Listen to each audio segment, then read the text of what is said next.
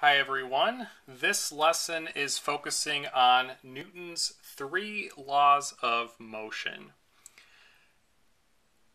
What have we talked about so far? Well, we've talked about displacement, velocity, and acceleration.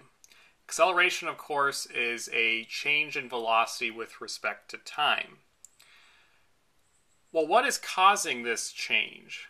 Well, what's causing a change in velocity, what is causing an acceleration, is a force. And a force is simply a push or a pull. Anytime we introduce a new physical quantity, we should denote what units we are using to describe it in calculations. So the standard unit for force is the Newton, named after Isaac Newton, who's also the namesake for these three laws of motion. And you can abbreviate newtons by just the capital letter N. A force is a vector quantity. It's a push or a pull, and of course you can push or pull something in a certain direction. So of course a force is a vector quantity. Also, you can have multiple forces acting on the same object, and when that's the case, what you're concerned about is the net force. In other words, the total force acting on the object. All right, now that we have an understanding of what force is, let's look at Newton's first law of motion. The first law states that an object will maintain a constant velocity if the net force acting is zero. What does this mean? Well, you can have multiple forces acting on an object, but if they add up to zero, they have no effect on the motion. So you're going to maintain a constant velocity. If you want to write it more mathematical, you can say the velocity vector is a constant if the sum, that's what this is, a summation sign, if the sum of the forces add up to zero. All right, a few more vocab words to get into. You have probably heard of the term inertia before.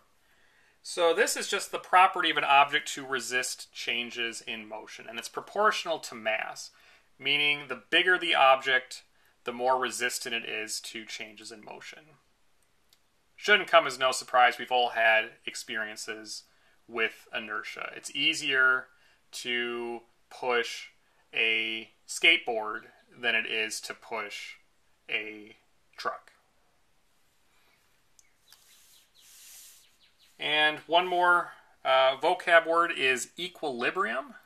And we're going to use that word a lot in this class. So it's important that we know what it means.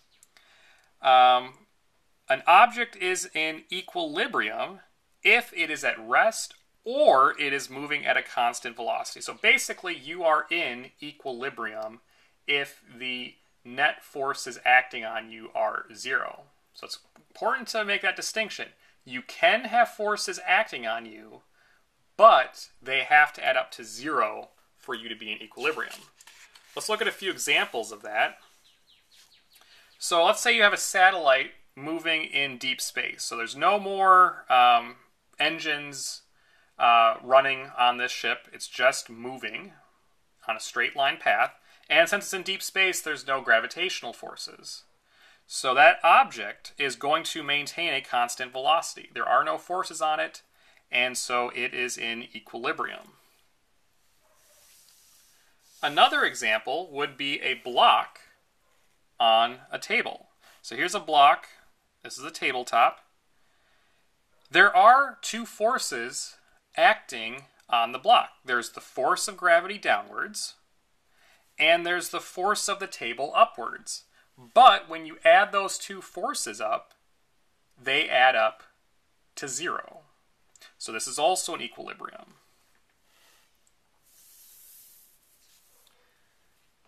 Okay, moving on to Newton's second law. The second law is going to quantify what the relationship is between force and acceleration. So it says that an object is going to accelerate in the direction the net force is acting, and they are related to one another through this relationship. So this side of the equation is the net force, and this side is mass times the acceleration. And so this is where that concept of inertia comes in.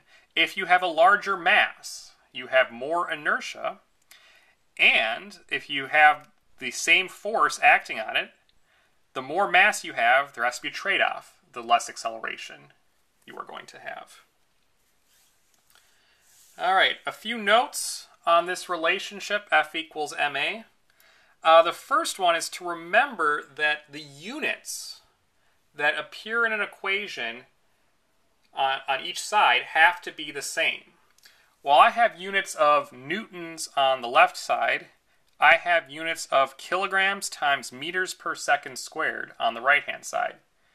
Thus, those have to be equivalent. So it's important to note that 1 newton is equal to 1 kilogram times meters per second squared. So newtons are not a fundamental unit. It's actually a composite of kilograms times meters per second squared. Further thing to note, forces are vectors, and so you can analyze them by breaking them down into components. So that boxed equation from up here is really 3 equations. There's an equation for the x components, an equation for the y, and an equation for the z components. All right, now I want to look at some common forces that we're going to see over and over again in this class. So I've got a table that I'm going to show you. It'll have forces, common forces, their abbreviation that you will see in equations, and then just some general comments about them. So the first force I'd like to talk about is the force of gravity, and that is synonymous with weight. So if you're saying weight, you mean the force of gravity. If you're saying force of gravity, you mean the weight. Here are 2 of the main ways to abbreviate those in equations. You'll sometimes see F subscript G. You'll sometimes see a W. The comment I want to make for this one is to make sure we understand the difference between mass and weight. So mass is just a measure of how much stuff is in an object, and that's a scalar quantity. Weight is a vector quantity.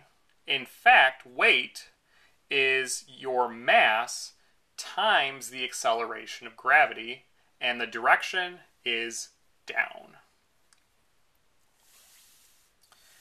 Our next common force we'll see in this class is the normal force, also called the support force. This is just a force that a surface will exert to prevent you from falling through. So the ground that you are standing on or sitting on right now is providing a normal force. The 2 main abbreviations are the following: F subscript N. Also, you'll sometimes just see the letter N. And then, this is my main comment for this one, if you are on a horizontal surface and you are not experiencing an acceleration, in other words, you're in equilibrium, the normal force is going to counteract and cancel the force of gravity. So they're going to have equal magnitudes, just opposite directions. That's what the negative sign is indicating. Our third force we'll see in this class a lot is tension. Sometimes you'll see it abbreviated F subscript T. Other times you'll see it with just the letter T. And in this class, where you'll see tension oftentimes is a string pulling on an object. And finally, there is the friction force, sometimes abbreviated F subscript FR, and sometimes abbreviated lowercase f. Friction always opposes motion. And it turns out that it's actually proportional to the normal force. Because what is the normal force? It's the force, that support force, holding an object up. Well, friction is a contact force. And you can probably imagine that the stronger the normal force, the more the two surfaces are pressing against each other.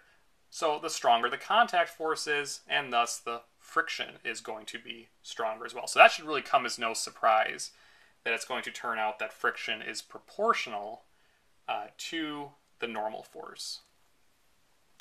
Okay, I've gone through the first two laws of motion. There are three of them, and here is the third one. And the third law states that forces always come in action-reaction pairs. Meaning that if you press on the wall is pressing back. And it's pressing back with the same magnitude of force that you are acting on it, just in an opposite direction. Pictorially, what does that look like? Well, imagine that you've got two objects, A and B, pushing on each other. Well, the force of A acting on B is equal to the negative of the force of B acting on A.